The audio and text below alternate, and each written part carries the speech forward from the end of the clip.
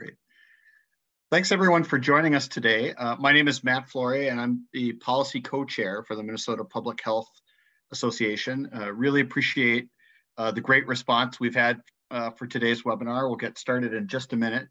I want to thank Angela Fields, the Associate Executive Director for the Community Health Worker Alliance, and Ann Ganey, the Program Manager, Trainer, and Facilitator, for joining us as our presenters today. And we'll get started in just a minute here. Just a couple of quick housekeeping items. This Zoom meeting is going to be recorded, so please mute your microphone when you're not talking. We will have time for Q&A and discussion. It's up to you if you want your camera on or off. We don't want to accidentally capture anyone's image if they're not interested in having that. And if you feel comfortable, rename yourself to include your pronouns. You can put questions and comments in the chat. So we'll ask our presenters to answer questions at the end. We'll do the presentation, and they assure us we got plenty of time for discussion at the end. So you can put them in the chat or hold your questions till the end. Now I'm going to start at the beginning of every meeting. The Minnesota Public Health Association reads our ancestral land statement. We ask that you take a moment to honor and acknowledge that we are on the ancestral homelands of the Dakota and Anishinaabe. Indigenous people have a long-standing history and connection to the land since time immemorial and are the original stewards of lands and waters. Many American Indians were forcibly exiled from their lands because of aggressive and persistent settler colonialism and US governmental policies, but they persevered. We make this acknowledgement to honor the Dakota and Anishinaabe people, ancestors and descendants, as well as the land itself. With that, I want to introduce our two speakers today. We have Ann Ganey and Angela. We'll come back to some of these upcoming events afterwards. So I'm going to stop sharing my slides and let Ann pull up hers. Let's see. It's like technology always gives me 1 minute of pause, right? There we go.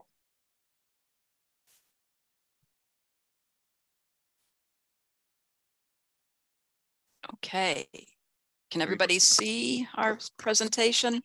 I can see it, yes. Yes. Okay. So yeah, there's some boxes on the screen though. Yeah. Black boxes. yeah, I can't get rid of, maybe I can put it down here. Okay. Is that better? Well, for the most part, there's still one to the right of the screen. It's a larger one. I don't know if it's going to interfere with anything. It is. Maybe I can put on.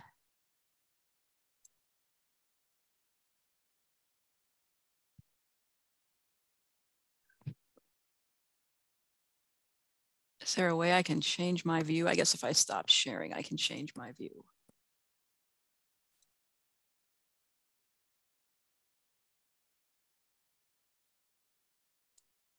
Yeah, I don't think I can get rid of that box. Okay.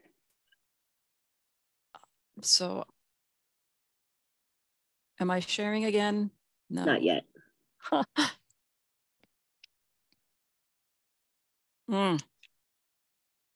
Sometimes Zoom is clunky. Definitely.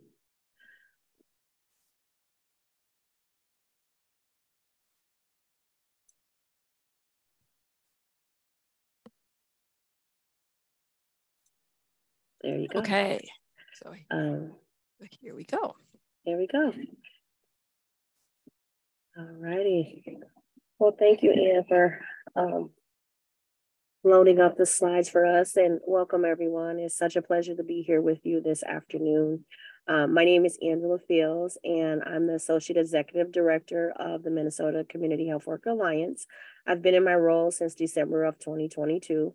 It's a fairly new role for the Alliance, and I'm excited about where this role will take us as an organization. To share a little bit about myself, I am a community health worker, but I'm also an allied health professional with over 37 years of working alongside of communities and families to find solutions to address health and social inequities.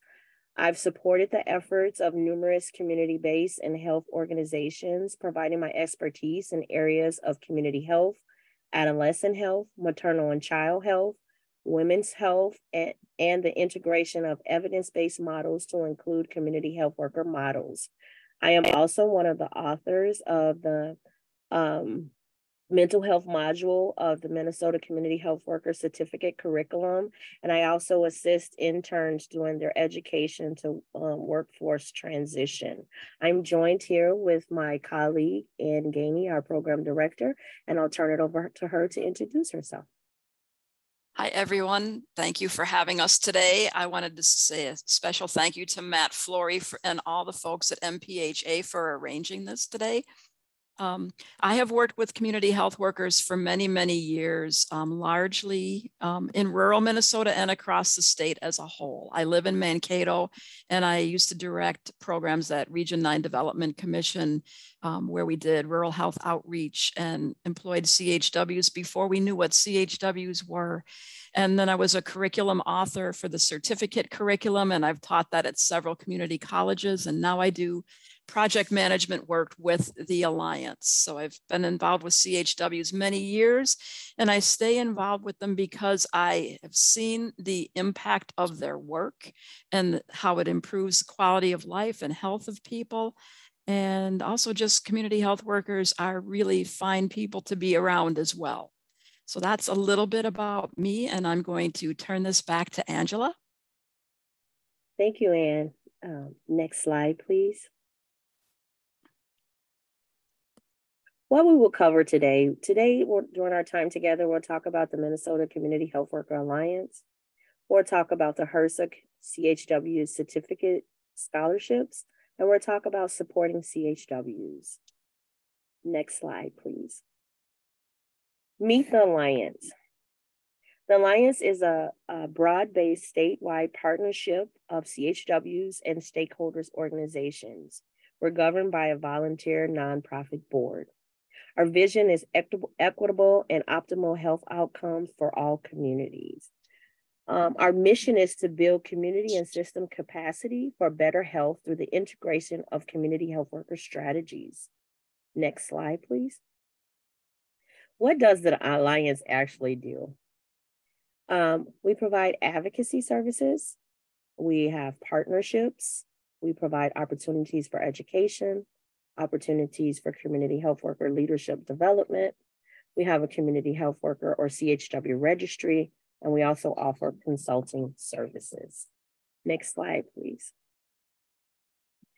Who are community health workers?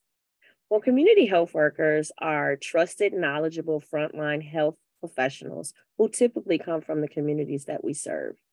Community health workers are a health equity workforce working to bridge cultural and logistic barriers, expanding access to coverage and care, and improving health outcomes. Community health workers, commonly called CHWs, help build individual and community capacity, increasing health knowledge and self-sufficiency through a range of activities, such as outreach, community education, informal counseling, support services, and advocacy. Next slide, please.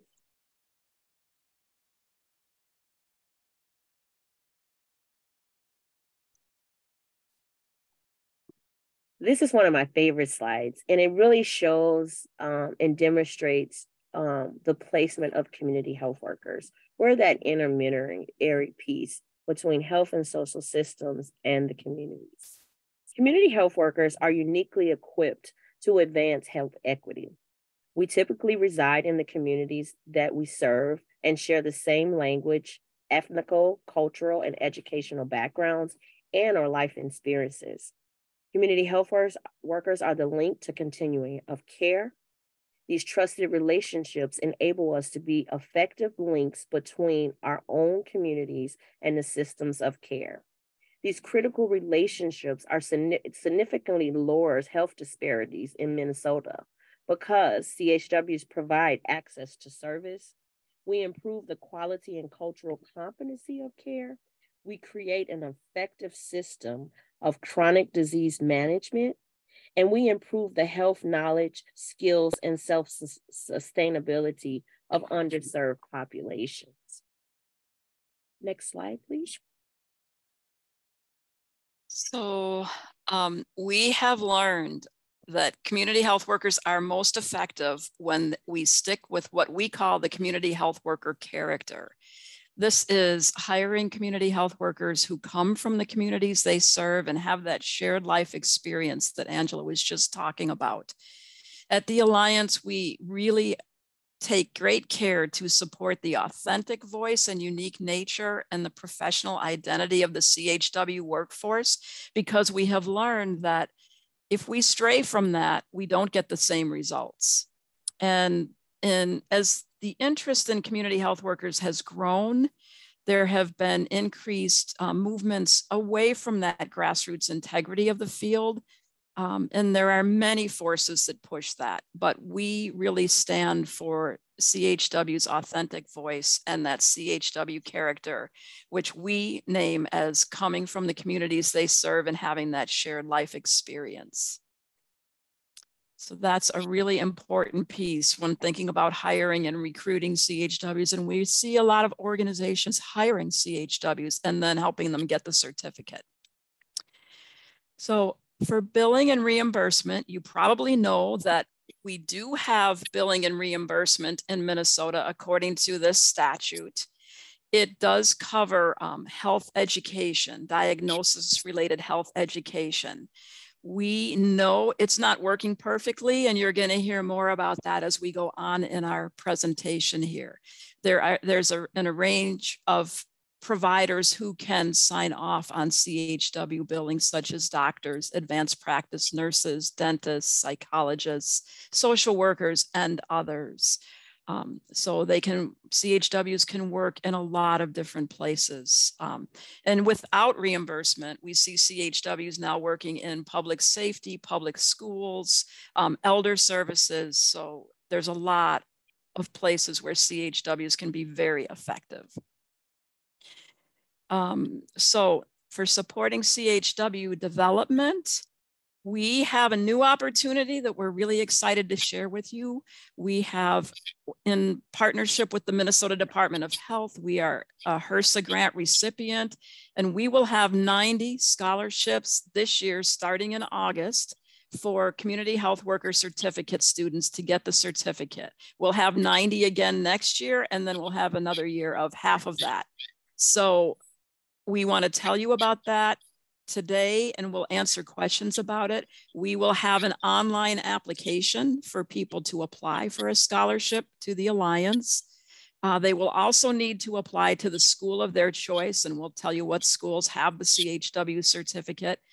And then 90 students will get a full scholarship to a community college. The scholarships won't cover full tuition at some of the universities that have the certificate.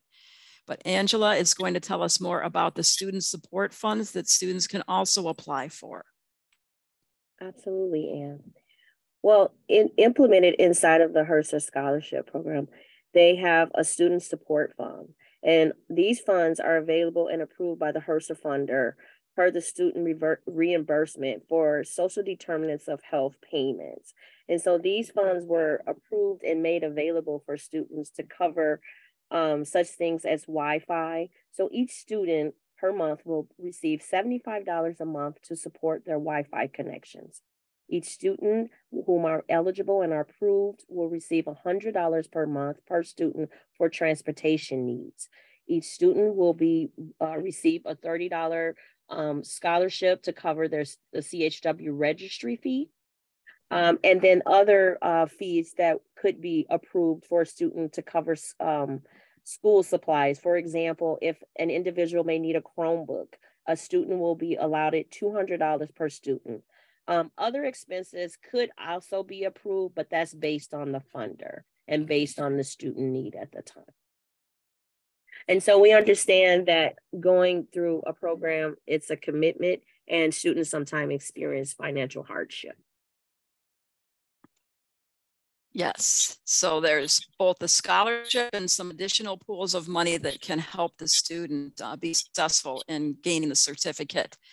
So where's the curriculum offered? These are the community colleges that have it. The top 4 are community colleges, and then St. Catherine's and St. Mary's. Of course, there's a price differential between St. Catherine's and St. Mary's and the community colleges. If students are accepted at a community college and get their certificate there, the tuition will be covered in full. It won't be at St. Catherine's and St. Mary's, but they may have some other resources to help students as well. And all of the programs are offered online. Some have Zoom classes that you attend in real time. Some are offered face-to-face, but it is available across the state because of the online programs. So we also are working on other things to support community health worker development. The Alliance has a really active legislative action committee, and we need it because the CHW field is not moving the way it should be. And so we are working with the Department of Human Services. We would like them to make and we've asked them to make CHW billing more effective. You may not know this, but in 2007, which is a long time ago now, and where the CHW statute was passed by our legislature, it included care coordination as a reimbursable expense. But the Department of Human Services has never made that a part of the rules. So we've never been able to get reimbursed for that. And it is the majority of what CHWs do. So we're working on that. Your help on that would be most appreciated because they need to hear from a lot of us. We've also asked them to do some other things to make billing easier because billing should not be hard.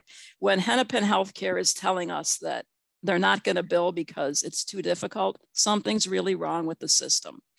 So we have asked DHS to update the CHW manual that's online to make it easier to use, and also to offer online videos on how to get the NPI number, how to code and submit for billing. They've done this for community paramedics. So we're asking them to do this for community health workers too, to make it easier to bill.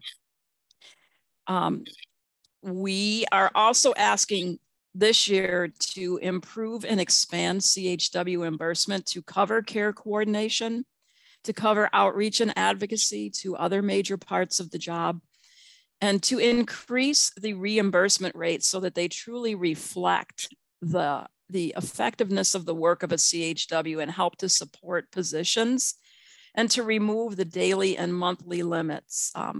Those limits have not really been breached. They haven't been a big problem, but what we see is that, for example, if a client is diagnosed with diabetes, they may need a lot of time for a week or a month. And after that, they don't need as much time. But if they can have that time up front to learn the things they need to learn about managing their health, that saves money in the long run. So those limits were put in place, I'm sure, for a reason, but they don't seem to be making sense anymore.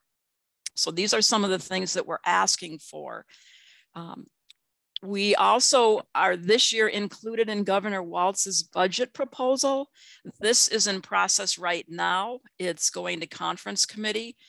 The CHW line item was included in the Senate bill, but not in the House bill. So as it goes to conference committee, we need to be communicating with our elected officials, our state representatives, our state senators, and saying this CHW line in the budget is really, really important. It would go to the Department of Health, and the Minnesota Community Health Worker Alliance would be a partner in the project. And here's what it would do. At the Alliance, it would help us develop capacity for CHWs to address health disparities and address the social determinants of health. And this includes, but is not limited to, COVID-19.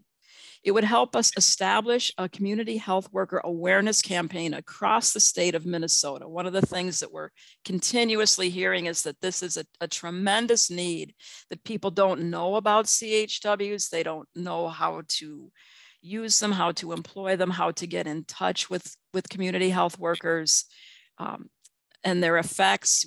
They don't know that the return on investment for a community health worker is as low as $3 to $1 invested and goes much higher than that. And we also are ready to increase organizational readiness of employers. We have learned over many years that adding CHWs brings a cultural change, and there's an element of organizational readiness that organizations need to have to do it successfully. What the funding will do at the Department of Health is fund some exploration of the national and the state CHW landscape, evaluating existing CHW models in Minnesota. These include some of the hubs, some of the quasi-hubs, organizations that function sort of like a hub, but not according to the Pathways Hub Institute model, some of the clinical and some of the community-based programs for CHWs. And then MDH will be tasked with creating a sustainable plan for CHW infrastructure. So you can help us here, and we really need your help, so we're asking you for it. As an organization, you can start talking about CHWs, spread the word about our advocacy work, and write a letter or sign on to our organizational letter supporting the CHW line item in the governor's budget. On your own, you can contact your own state representative and state senator and tell them how important the community health worker line item is to you. Tell them about your experience with community health workers. And we haven't had much opportunity to testify this year. Angela did testify before the House committee, but the Senate committee has not been holding public hearings. So I don't know if there will be an opportunity to testify before the conference committee, but if there is, that would be a good time to share stories about the effectiveness of community health workers and the need for this funding in the budget. So we wanted to leave a lot of time for questions and discussion. So I'm just going to let you know that you will get this presentation along with the recording of this presentation. Here are some resources that you can access: our website, our registry. We do have supervisor roundtable meetings for CHW supervisors 4 times a year. That's where we do some peer learning and some problem solving together. We do also have a CHW learning circle, which Angela facilitates for community health workers to meet monthly and interact with each other and learn together. On our website, you can find the State of the Community Health Worker Field in Minnesota, a report. It's from 2018. So we will need to update that soon. And then the community health worker roles in core local public health. That's also from 2018, but that's stayed pretty true to course. So that's a really great resource for you. So you can become involved by going to our website, signing up for our newsletter, or reaching out to either one of us. And we'd love to have more people involved, especially helping us with our legislative agenda. And we're going to stop now, and I'm going to stop sharing, and it's time for you to ask your questions or engage in discussion with us. We're really happy to have this time with you. So can we answer any questions for you? And Angela, thank you so much. Ellen and I are keeping our eye on the chat, and we may have some questions too. Ellen, can you ask a question from the chat? Yeah, there was a question about what is the cost for like educating and training a CHW, maybe like the average cost, since you said there were some differences between the institutions.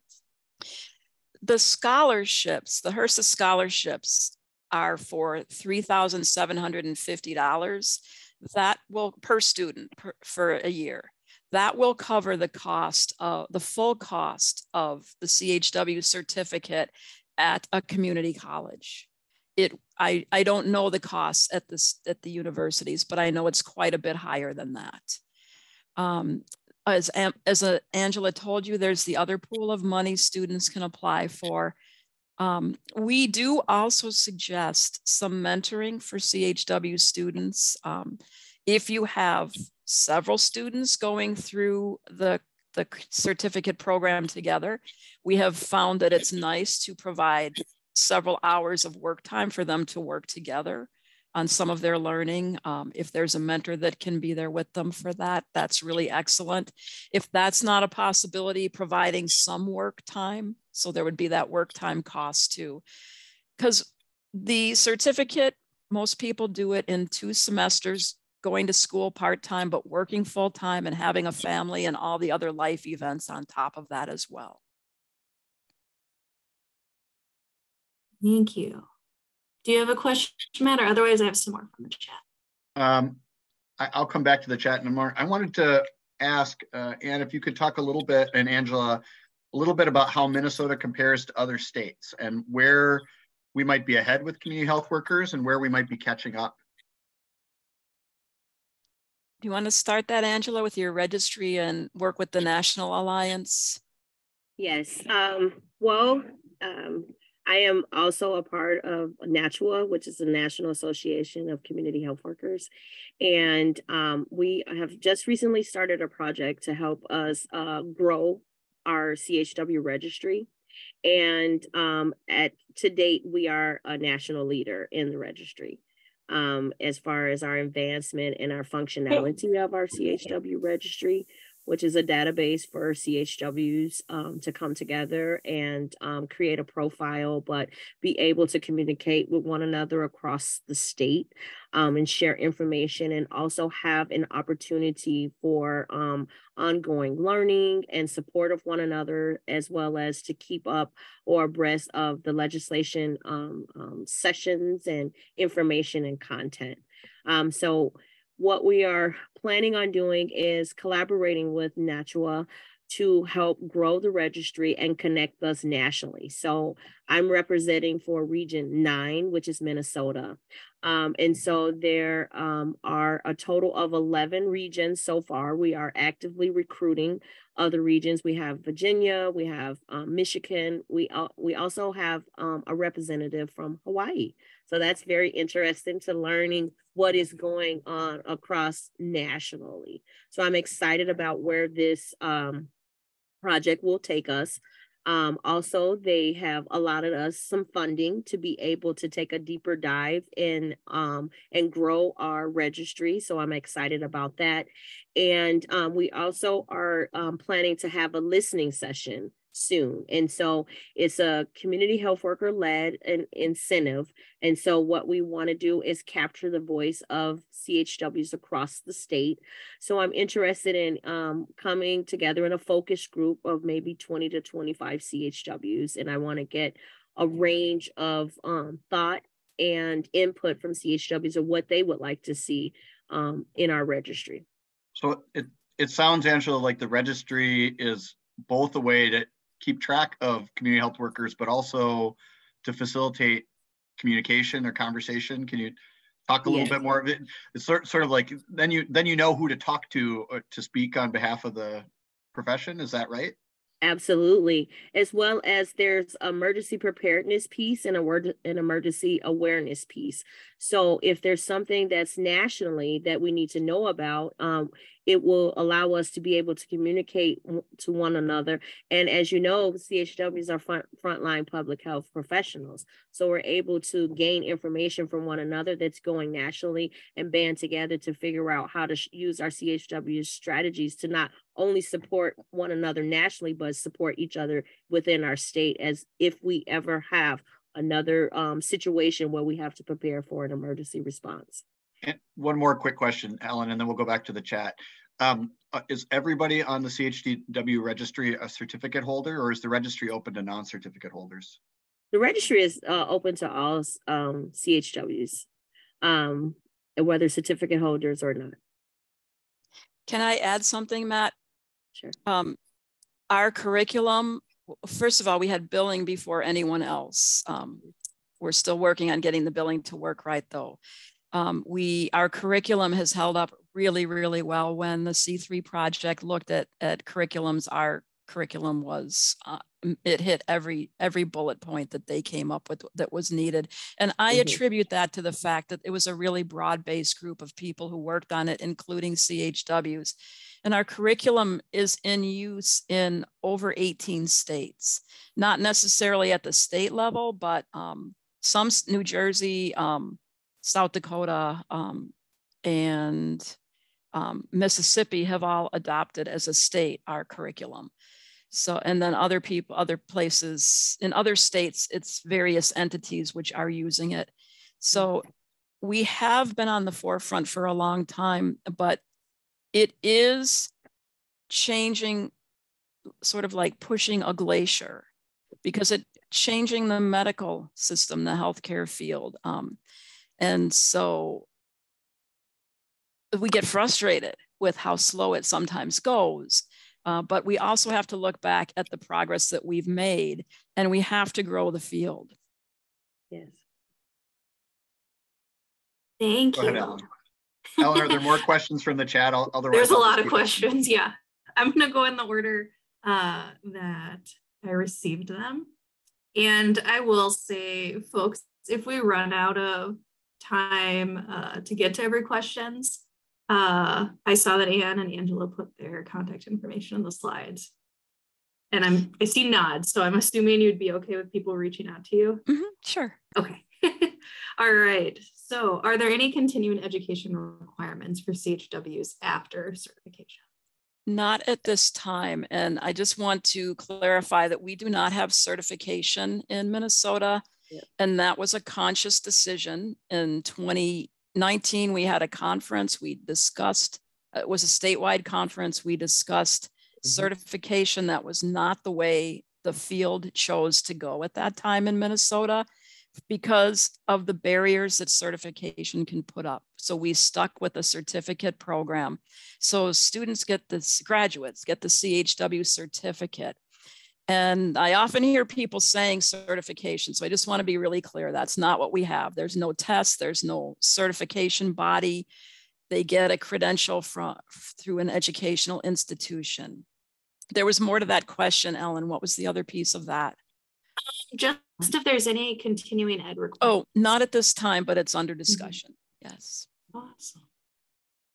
Someone was wondering about the source for the ROI statistic of the 3-to-1 ratio. That's on our website. We can get that for you. It's a study. It's a literature review of many, many studies done by Carl Rush. Awesome. And that's actually a fairly old. There's newer information that shows it's much higher than that. Wonderful. Yeah. Where are community health workers well involved in community? What are some examples? In senior health, community health workers are being implemented there. Behavior health and mental health. I have a background there. CHW, child maternal health. CHWs have a broad spectrum of workforce that are integrated in. One of the things is, as CHWs don't all commonly go by community health worker or CHWs. They could be peer support specialists, they could be system navigators, they could be care coordinators. It's just a CHW is an umbrella term. Some health systems use them as cultural brokers or promotores. So there's various names for community health workers. Are there specific communities where they're more involved? Like geographic communities? Are they in urban and rural, Minneapolis or St. Paul? Yes, CHWs are statewide. We do have CHWs in rural communities. The more concentrated number of community health workers are in the Metro Twin Cities area. What might be the overlap between community health workers and like clinical interpreters? They're two distinct positions with different scopes of practice. We get asked this a lot, can my community health worker serve as my interpreter too? And the answer is really legal and ethically no, because they have two different roles. The interpreter is there to interpret word for word. The CHW is there as support, advocacy, helping someone to understand. So they may have to do explaining as well as interpreting word for word. So would a CHW in a pinch interpret if needed? Of course, because their client needs that. But should you rely on a community health worker to do interpreting at all times? No, you shouldn't. Could you also talk some about the differences between community health workers and community paramedics? Sure. And there was a great study done on the community health worker, community paramedic team by Medtronic. I don't know if you are familiar with the Health Rise study, but they paired a community paramedic with a community health worker. And what they found was great outcomes on lowering blood pressure, managing diabetes, and clients loved it. What clients said was, I didn't have to go to the doctor all the time. They came to my house because the CP, the community paramedic, can do the medical pieces, but they don't do what a CHW does. And so they would turn it over to the CHW for the resource connection, the social determinants of health, some of the health education, especially culturally specific health education. So the community paramedics and the community health workers literally loved that partnership and spoke highly of each other and the distinct roles that they had. And the people that they served loved it because they had fewer clinical visits, they got their services at home, and the providers loved it because their patients improved. Yeah, it's interesting to hear all the differences and how people can have very specific scopes of work to build out kind of a whole network to support the holistic needs that people have. Yeah. Could you share about advocacy efforts to ensure livable and equitable pay for CHWs? Is part one. And part two is, what is the pay level that employers should consider? Well, you know, when we had national speakers here, they said that a livable wage now is $25 an hour. I have a calculator for Minnesota that goes by if you're a single parent with a child or two children, or so it's all up there. I mean, and I know that CHWs have long been paid much lower than that, but I saw that Michelle here is here from WellShare today. She could probably share some stories about turnover, because in the current environment, we have to pay a livable wage. So what we're doing to help support that livable wage is working on reimbursement. That's critical. Getting reimbursement levels up there, getting reimbursement to work is critical for helping to sustain CHW positions. So I see Michelle came on. Do you want to add anything, Michelle? Sure. Yeah. No, thanks, Ann. I would say in recent history, our average rate of pay has been around 24, 25. We are constantly having to watch that, and it's been creeping up further. What's one of the things that I think organizations really need to look at in order to achieve that, and WellShare has been on a journey now for the last few years to try to affect this, is you almost have to rework your whole business model. So this has been a time of a lot of dynamic change internally in order to pay a competitive wage, you know, which at a minimum is livable. You know, ideally we can all pay more than just what's livable, right? That's like the bare floor. We're having to get really creative in terms of, you know, old-fashioned days, we'd get a grant and we'd write in 2 or 3 CHWs and there'd be a rate. Well, MDH contracts are not keeping up with cost of living increases. They're straight lining. They have for a few years now. So you can no longer, you know, pay people livable wages with only a grant. We're having to combine different revenue streams, and then that's how we're trying to put packages together that are really attractive and will help us retain folks. So that's from the perspective of a community-based organization. If you talk to folks in health systems, clinical systems, health insurance, government, you know, they're navigating it slightly differently. So I don't want to speak for all employers of CHWs. That's the community-based organization experience right now. And we do know that the hospital in St. Cloud added a CHW to their pediatrics department because they saw the cost savings. They were able to pay for it. Mayo Health System has done the same thing. They've added CHWs, paying for them through cost savings. So I wish we could share their cost savings information with you, but that's seen as proprietary information. But they have 2 CHWs on, so that are just coming out of the budget. So that is a possibility for the health systems and clinics. And of course, federally qualified health systems should have CHWs as part of their interdisciplinary team. The next question is related.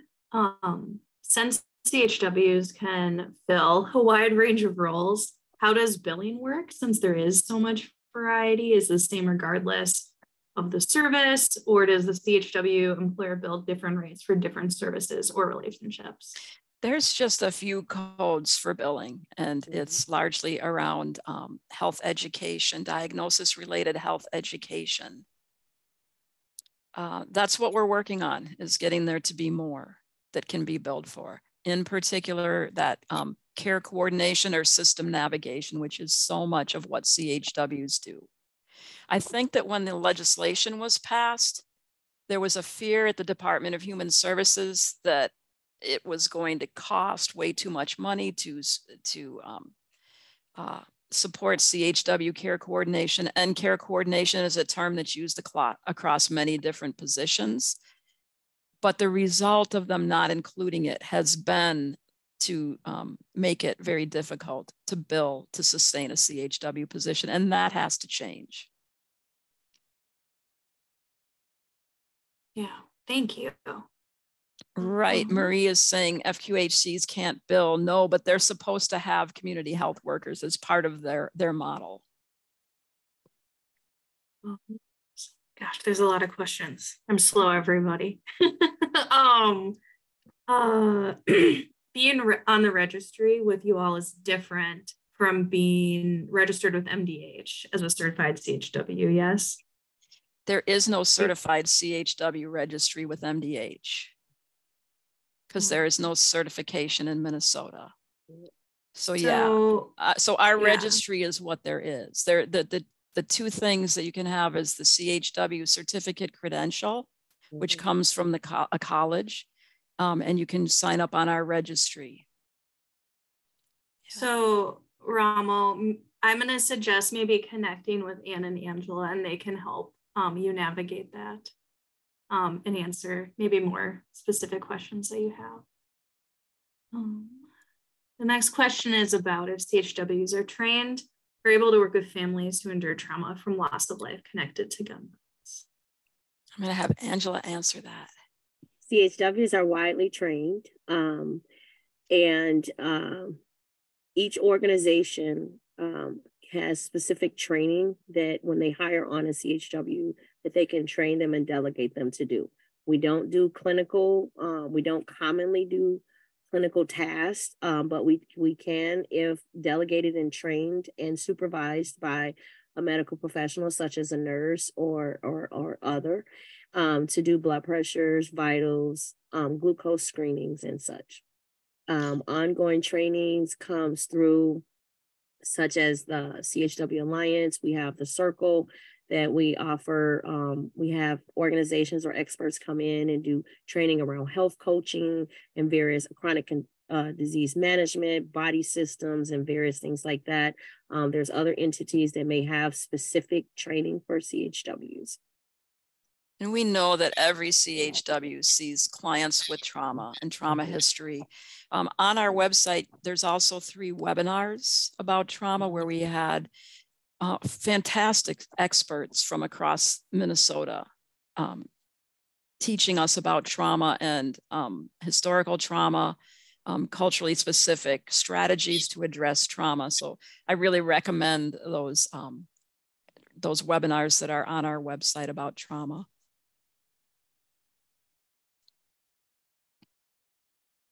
Thank you. Could you share about CHWs within tribal communities any examples or ways that you've seen that working? Sure. We see community health representatives. Tribes have community health representatives, and they have a little bit different training than community health workers. We would like to get our certificate program to tribal communities as well, because we think it provides, it would provide some more variety in what the people who are now community health workers and others could do and get reimbursed for. And of course, across rural Minnesota, we need more community health workers, and the tribes are part of that as well. So. Thank you. Could you talk a little more about CHW hubs, what they're like, and maybe where there are CHW hubs in Minnesota? Sure. There are 2 Pathways Community Hub Institute hubs. That's a specific model from Ohio.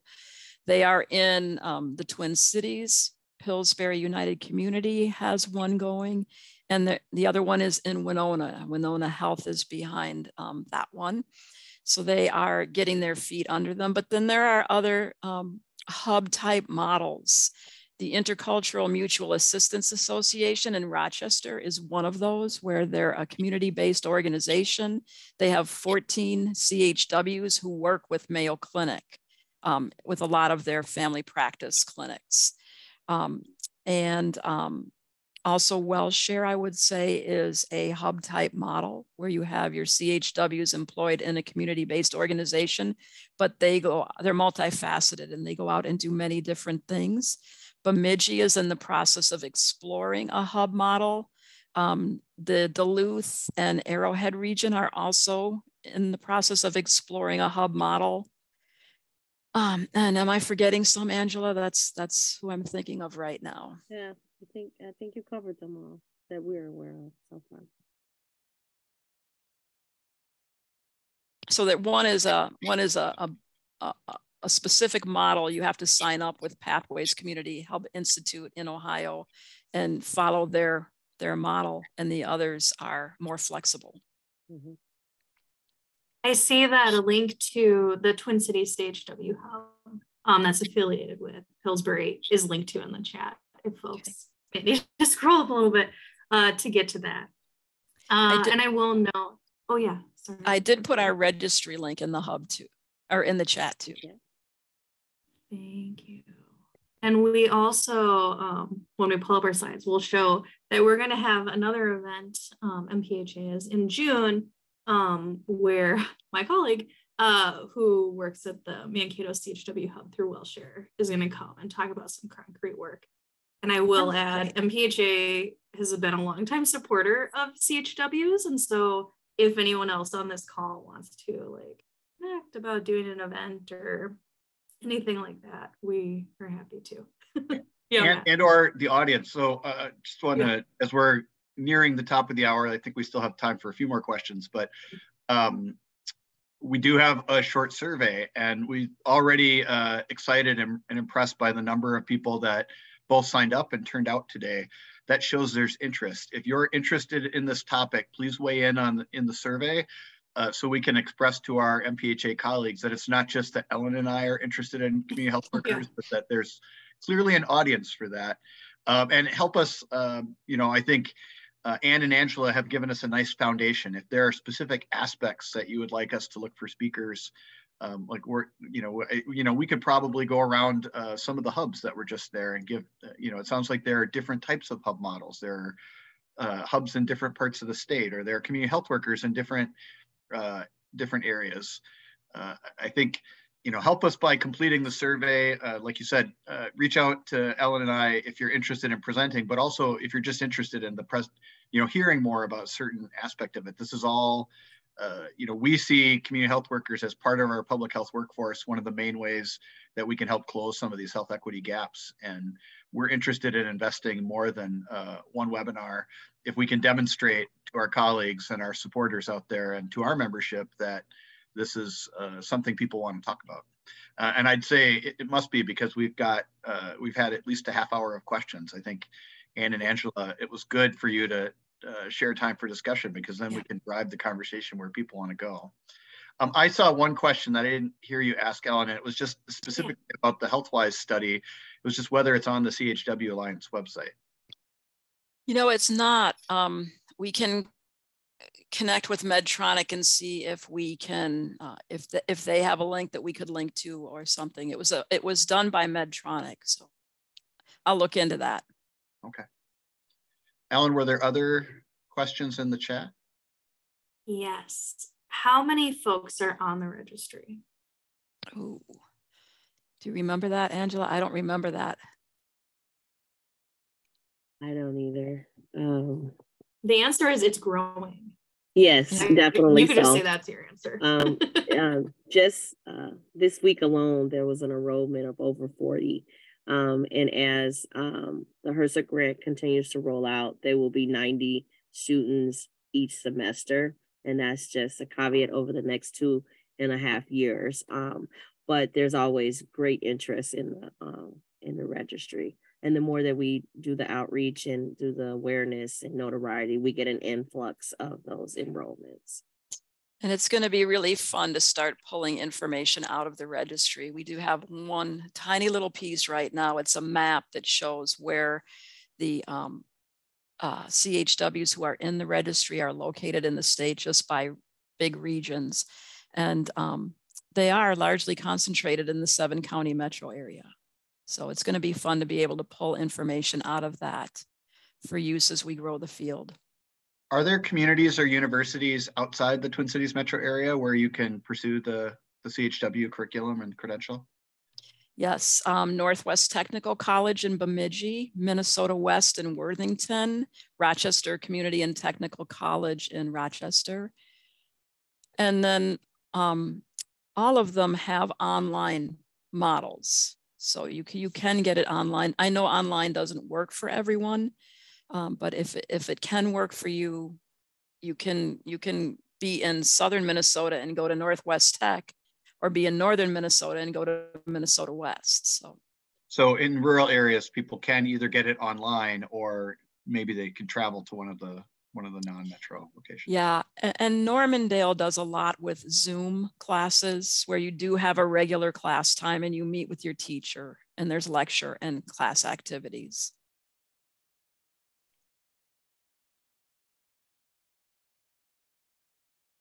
I think we have one more question. Are there any specific recommendations that you know of for community-based organizations in terms of supporting CHWs, in terms of emotional, social, cultural support, especially for those that are doing a lot of work around mental health and trauma? Yeah, I'm going to have Angela weigh in on that, but I will start by saying you need to have supervisor time, and a supervisor who understands the role and the trauma impact and the secondary trauma impact, and has time so that if something happens, the CHW can problem solve and process with them. You also have to be ready for the organizational change that comes with a CHW when information starts flowing back to the organization in a way that it hasn't before. And I will stop there. Absolutely. So it starts with the champion of the supervisors, understanding that role and how to support that CHW, but understanding that CHWs is a non-traditional profession. And so we go beyond the clinical and organizational walls. So it's common that a CHW can have an office, a cubicle, or a space within the organization, but not occupy those stations, because we're out in the communities. We're the boots on the ground. So we're the ones that are out in the homes, in the facilities, in uncommon areas that clinicians or community-based organizations don't have the staffing to go. And so understanding and how to support CHWs, how to train them to be safe, and how understand and have a safety protocol for CHWs, have that connection with the CHWs. So therefore they're not siloed or feel like they're isolated or alone. Thank you. Angela and Ann, thank you so much for your time today. Ellen, any last questions before we wrap up? No, I do not see any other questions. Okay, I'm gonna, we did have, can you see my slide about upcoming events? Yeah. Yep. Thank you, Angela and Ann, for this presentation. Like I was just saying, I think Ellen and I and others at the Public Health Association are really interested in whether there are other questions that you want answered. We plan to do more webinars, and based on the great turnout today, going to do at least one more webinar around community health workers, but help us by filling out that survey. I wanted to let people know about a couple of other quick upcoming events from the Minnesota Public Health Association. We do have our Public Health Matters Policy Forum series about safety is no accident. So public health approaches to injury prevention. That's on May 12th from 7:30 to 9:30. The Public Health Association has our annual conference, May 22nd to 23rd. It's in person at Concordia College in Moorhead, but there are virtual options to attend. So encourage anybody interested in that to check that out on our website. Community Health Innovation is the next webinar that we have planned. We should have registration out later this week on June 15th. But if you have other ideas for details you'd like us to look into, let us know. I think, Ann and Angela talked about the legislature still in session.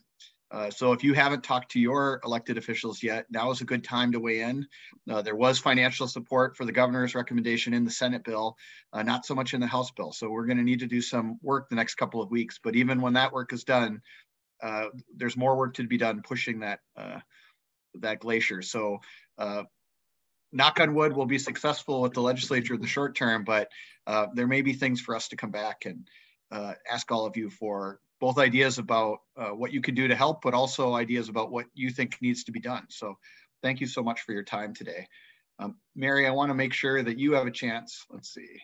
Oh, Policy and Advocacy Committee for the Minnesota Public Health Association meets the first Wednesday of every month. So we actually meet tomorrow.